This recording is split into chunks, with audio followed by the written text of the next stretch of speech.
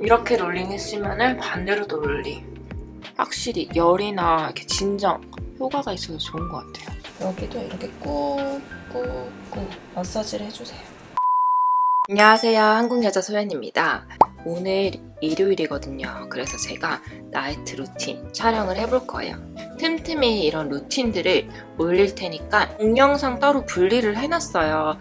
스킨, 헤어, 그리고 다이어트, 루틴 이렇게. 그래서 루틴만 보고 싶다 하시는 분들은 거기 들어가셔가지고 루틴 보시면 될 것 같아요. 우선은 제가 일하고 집에 왔거든요. 옷을 갈아입고 샤워를 해보겠습니다. 자, 그러면은 시작하기 전에 좋아요, 구독, 알림 설정 부탁드립니다. 짠! 이렇게 가운들이 있습니다. 오늘은 날씨가 좀 쌀쌀해서 이렇게 두꺼운 가운을 입어보겠습니다. 바닥이 차가워서 슬리퍼도 신었어요. 슬리퍼 너무 귀엽지 않아요? 색깔? 가운으로 갈아입었어요. 따뜻하고 좋아요. 그러면은 우선 이렇게 클렌징을 하고 나서 양치도 하고 샤워를 해보겠습니다. 자, 우선은 클렌징을 해야 되기 때문에 머리를 꼼꼼하게 묶어보겠습니다. 묶어줍니다. 그리고 손은 무조건 깨끗하게 씻어주고 클렌징 해주셔야 돼요. 손을 씻을 때 이렇게 찢지 말고 손톱, 손바닥에 이렇게 씻어주면 더 깨끗하게 씻겨요. 그리고 사이사이 꼼꼼하게. 세균들이 많으니까 이렇게 꼼꼼하게. 자, 우선은 양치를 할 거예요. 양치하기 전에 아쿠아픽 구강 세정기를 사용을 할 거예요. 이거를 사용하고 양치를 해주시면은 군데군데 더 깨끗하게 양치가 되기 때문에 확실히 좋습니다. 이렇게 물을 담아주시고 되게 방법이 간단해요. 이렇게 꽂았습니다. 거의 매일매일 사용하고 있거든요. 그리고 매일매일 치실도 사용하고 있어요. 여기 보시면 마사지, 소프트, 클린 버전이 있거든요. 저는 소프트로 해요.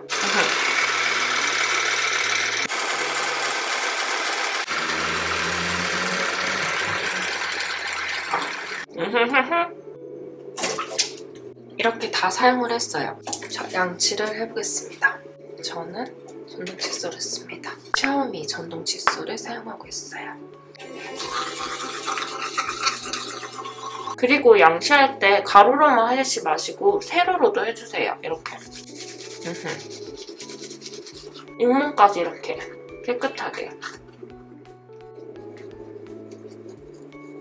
저는 양치를 진짜 꼼꼼하게 하려고 해요. 왜냐면은 치과 가잖아요. 그러면은 더 고생할 수 있으니까 치과도 좀 자주 가려고 하고 스케일링도 6개월마다 받고 있고 그리고 양치도 이렇게 해주고 있어요. 왜냐면 치과 나중에 고생하시는 분들 너무 많이 많아가지고 이렇게 미리 해줍니다. 자, 이제는 클렌징을 할게요. 이번에 믹순 콘 클렌징 오일을 사용을 해볼 거예요. 이중 세안은 꼭 해주시는 게 좋아요. 왜냐면 화장도 진짜 깨끗하게 지워지고 피부도 확실히 이중 세안 하는 게 더 좋아요. 이렇게. 믹순 거는 엄청 순한 것 같아요. 눈 화장이 좀 있거든요. 마스카라도 하고. 그래서 눈 쪽에 오일 할 때는 여기 좀 몇 초 이렇게 머물러 있어요. 그리고 이렇게 해주면 좀 더 잘 지워지더라고요. 눈 쪽은 피부가 얇기 때문에 자극이 많이 안 가는 게 좋잖아요. 그래서 세게 분 떼시지 마세요. 그리고 클렌징 오일이니까 이런 군데군데 롤링 마사지를 해주면서 이렇게 모공 속까지 군데군데 다 지운다는 생각으로. 그리고 클렌징 오일 사용하실 때는 유화까지 거치셔야 돼요. 물로 믹스해주세요. 이렇게 물로. 이번 믹순 제품이 엄청 빨리 유화가 되더라고요. 클렌징만 진짜 잘하셔도 피부 많이 개선되니까 신경 많이 써주세요.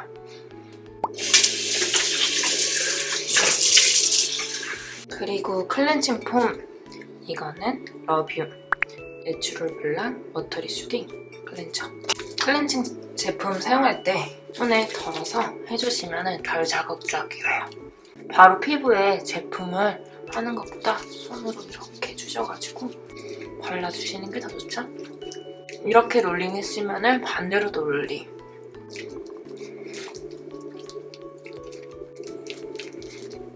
그리고 깨끗이 헹궈줄게요. 자, 이렇게 클렌징 꼼꼼하게 하고 나왔습니다.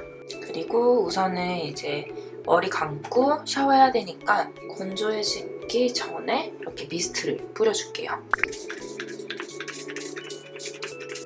머리 감기 전에 브러쉬로 머리 한 번 이렇게. 이건 진짜 루틴 때 매번 하는 말이에요. 이렇게 빗어주시고 머리를 감아주시면 확실히 머리도 덜 빠지고 이 먼지들이 우선 먼저 빠지기 때문에 좋습니다. 진짜 매번 하는 얘기지만 머리가 길잖아요. 그러면 위에서부터 하지 말고 밑에서부터 이렇게 빗어주시고 위로 해주세요. 엉키고 위에서부터 빗게 되면 머리가 빠질 수 있으니까 여기를 잡고 이렇게. 자, 그러면은 머리를 감고 샤워를 해보겠습니다. 자, 제가 샤워를 다 하고 나왔습니다.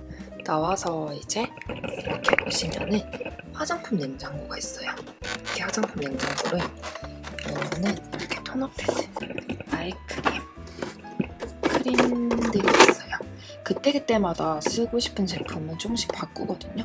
우선은 이렇게 토너 패드로 이렇게 보시면은 마녀 공장 거 어시원에 올려놔주세요. 이렇게 닫고 이렇게. 진짜 화장품 냉장고 정말 잘 산 것 같아요. 음식 냉장고랑 화장품 냉장고랑 온도가 아예 다르잖아요. 그래서 적당하게 딱 여기 스킨케어에 맞는 온도, 확실히 열이나 이렇게 진정 효과가 있어서 좋은 것 같아요. 그리고 얼굴에 열이 많으면 모공이 넓어질 수도 있으니까 이렇게 냉장고 쓰시는 거 진짜 추천. 이렇게 토너 패드로. 그리고 저는 무조건 스킨케어 사용할 때 면봉을 사용을 합니다. 클렌징이 아무리 잘 지워졌다 해도 눈을 감고 클렌징을 하는 거기 때문에 면봉으로 깔끔하게 제거를 해주시는 게 좋아요. 그리고 저는 이렇게 인공 눈물을 사용을 하고 있어요. 일회용. 이렇게 사용하면은 눈이 확실히 촉촉해지는? 다른 면봉으로도 가끔 귀 같은데 귀 여기만 파시지 마시고 여기 동그란 데 다 이렇게 겉에 보이는데 이렇게 파시면 시원해요. 여기도 마찬가지로 겉에 이렇게 다 시원합니다. 면봉은 진짜 필수야. 그리고 립밤. 아무 립밤이나 괜찮아요. 샤워하고 나서 립밤을 이렇게 발라주세요. 그러면은 샤워할 때 이렇게 부러져 있는 각질들이 이렇게 립밤을 바르고 나중에 면봉으로 제거를 하면은 더 잘 제거가 되거든요. 오늘 딱 피부 상태를 보면은 여드름이나 이런 건 없는데 비타민 쪽으로 한번 발라보겠습니다. 자, 러뷴 클리어 비타민입니다. 저는 그때그때마다 좀 다 다르게 바르거든요. 뭔가 재생이 필요한 것 같다 하면은 그거에 맞게 쓰고 별로 안 나오거든요. 그래서 면봉으로 넣어가지고 이렇게 발라줍니다. 그때그때마다 피부 상태에 따라서 제품을 다른 걸 바르고 있어요. 바르면서 이렇게 마사지도 해주세요. 톡톡톡톡 두드려서 제품을 또 흡수도 시켜줄게요. 이렇게 톡톡톡톡 위로도 흡수를 시켜주겠습니다. 그리고 시켜주면서 이렇게 마사지도 해주세요. 목에도 이렇게 연결해서 이렇게 목으로 타고 내리고 이렇게 해서 목으로 타고 내리고 흡수가 진짜 다 됐을 때까지 두드려주세요. 그리고 아이크림을 발라보겠습니다. 팔자도 주름이니까 이렇게 해서 네 번째 손가락으로 팔자랑 눈도 이렇게 바르지 마시고 원으로 위까지, 눈 두덩이까지 다 발라주세요. 눈 ASMR인데요. 아이크림 ASMR. 자, 크림은 제가 이게 닥터자르트 거 손에 우선 이렇게 짜서 이렇게 목에도 손등에도 그리고 V로 이렇게도 마사지 해주세요. 그리고 이렇게. 그러니까 저는 스킨케어 바를 때 뭐 이렇게도 마사지하고 이렇게도 마사지하고 막 이렇게도 마사지하고 시도 때도 없이 해주죠. 톡톡톡톡톡 흡수시키는 거 까먹지 마시고요. 눈썹 잔털을 한번 정리를 해볼게요. 눈썹 깎기. 그리고 여기 막 쪽집게로 하시는 분들 있잖아요. 쪽집게로 이렇게 사용하게 되잖아요. 그러면은 이렇게 늘어나잖아, 살이. 이렇게 살이 늘어났다가 그거 하니까 여기가 처진다는 거예요. 쪽집게를 많이 사용하게 되면은 이렇게 좀 빨개지기도 하고. 그래서 그냥 눈썹 칼로 해주시는 게 좋은 것 같아요. 좀 자극이 갈 수 있기 때문에 오일 같은 거 이렇게 조금 발라서. 그리고 큰 칼은 뭔가 이렇게 너무 커서 섬세하게 못하니까 저는 이렇게 작은 칼을 사용하고 있어요. 그리고 눈썹 짝짝이면 진짜 안 되잖아요. 그래서 이 밑에 난 것만 조금씩 제거해주고 있어요. 그 위에, 여기 중간에 한 번, 여기도 똑같이 밑에만.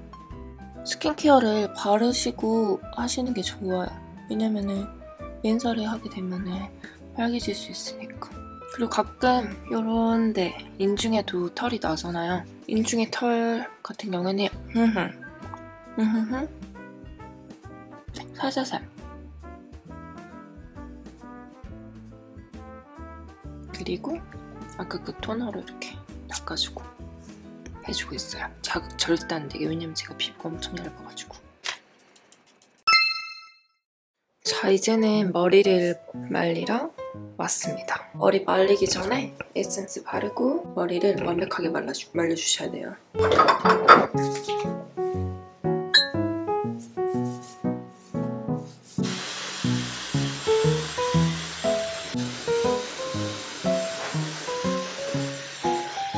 자, 이렇게 머리를 한 70% 정도 말리고 왔습니다. 머리가 엄청 많이 길었죠? 제 유튜브를 꾸준히 보시는 분들은 긴 걸 아실 거예요. 우선은 이런 괄사로 여기 축두근을 풀어줄 거예요. 축두근을 풀 때 그냥 손으로 이렇게 마사지 해주셔도 괜찮아요. 막 음식을 씹을 때 있잖아요. 그러면은 이렇게 하면은 축두근이 많이 사용이 돼요. 음식을 이렇게 씹을 때나 이러면은 여기도 근육이 발달되거든요. 축두근을 풀게 되면은 얼굴 라인도 그렇고 붓기에도 좋다고 하네요. 그래서 이렇게 해서 여기 축두근을 풀어볼게요. 너무 시원해요, 진짜. 저는 축두근도 풀고 여기 두상 위쪽에도 풀고, 그러니까 머리 전체로 다 이렇게 풀어줘요. 이렇게 중간에도. 확실히 이렇게 풀면은 두피 혈액순환도 잘 되기 때문에 모발에도 당연히 좋겠죠? 그리고 이렇게 보시면은 여기 두 개 들어가는 데 있잖아요. 여기도 이렇게 꾹꾹꾹 마사지를 해주세요. 이 두 손가락으로 이렇게 세게, 강하게 이렇게. 아니면은 손이 아프다 하시는 분은 이렇게 엄지로 이렇게 두 개 눌러주셔도 괜찮고, 뒤에 이 부분들을 마사지 해주시는 게 좋아요.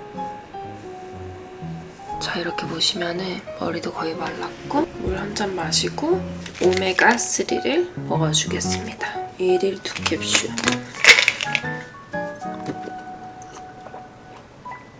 그리고 이제 글루타치온 먹어줄게요. 자, 이렇게 이제 자기 전에 글루타치온 다이렉트를 먹어보겠습니다. 이렇게 되어 있어요. 자, 글루타치온 요새 많이 먹잖아요. 이게 간 기능 도움에도 효과가 있고 피부 건강, 그래서 색소 침착되는 거, 피부에 멜라닌 색소 침착되는 것을 막아준다 해서 막 피부 미백에도 좋다고 하잖아요. 그래서 뭐 비타민 C도 들어가 있고 사람들이 많이 먹더라고요. 여기 보시면은 비타민 C, 밀크시슬, 추출물 분말, 비타민 E 50% 혼합 제제 이렇게 들어가 있네요. 그러니까 현장에 붙이는 거예요. 그러면 알아서 녹아요. 이거 엄청 많이 먹어요. 그리고 맛은 진짜 비타민 맛이라서 별로 이상하지도 않고. 자, 그러면은 오늘 저의 나이트 루틴은 끝이 났습니다. 영상 끝까지 봐주셔서 감사합니다. 그럼 전 자보겠습니다. 다음에 루틴 때 만나요.